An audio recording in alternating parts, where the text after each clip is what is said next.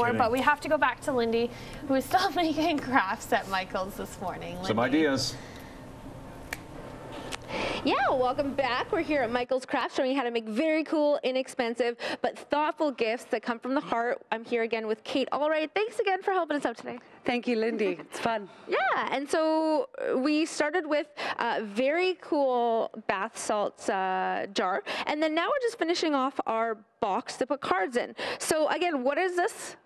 This is your Valentine's post box made from a craft box with duct tape and then personalized with self-adhesive foam hearts, a little doily with your name on it, and of course a pom-pom critter. And he has eyeballs. He does. Okay, and so this is, I'm finding this very easy. All you do is peel and stick, and I am very capable of that, almost. There we go. Okay, a little pom-pom guy there. And then also, what if I wanted to put little smiles on my heart? Using a paint pen or a Sharpie, you can personalize it. Your child can have some fun decorating. It's the personal touch.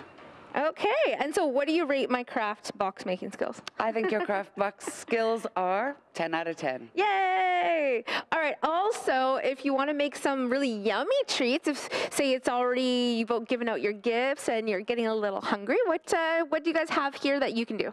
Micheal's has lots of baking and treat making things for Valentine's Day. Okay, let's check that out.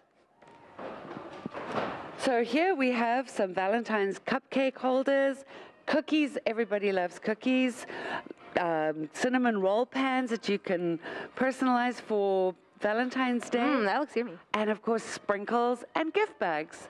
So you can make lots of yummy treats. Very cool and creative. And again, you don't have to be, you know, just buying jewelry like you do every year and going to the same restaurant. You can be making your own treats, and you can be making really thoughtful, cute gifts that the other person might not expect, right? For everybody as well. Spread the love. Yay, that's Valentine's Day. All right, so if after Valentine's Day, you know, you want to go out on Sunday, you're a little bit bored, you can win these Saga tickets. It's very cool. It's an Ontario-based rock band.